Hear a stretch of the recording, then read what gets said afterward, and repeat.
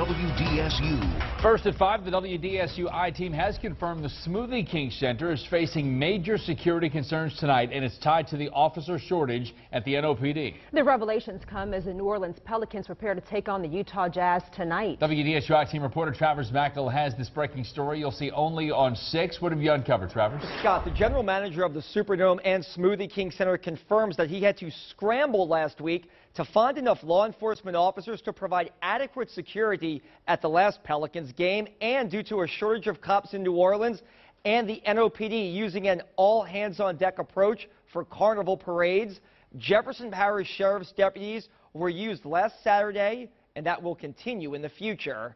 Alan Freeman also says SMG, or Sports Management Group, the company that runs the Dome and Arena, used about a dozen JPSO deputies to provide security at the arena last Saturday night for the Bulls game. Freeman also says JPSO deputies will be contracted to work tonight's game and Wednesday night's game at the arena. Once again, about a dozen deputies both nights. Freeman says SMG asked for and received permission from the city last week to go outside New Orleans to find officers to work the basketball games. He says 60 officers are used inside and outside the arena on game nights, and admits that goal was not met Saturday, but adds that the arena did meet the number of required officers the NBA demands.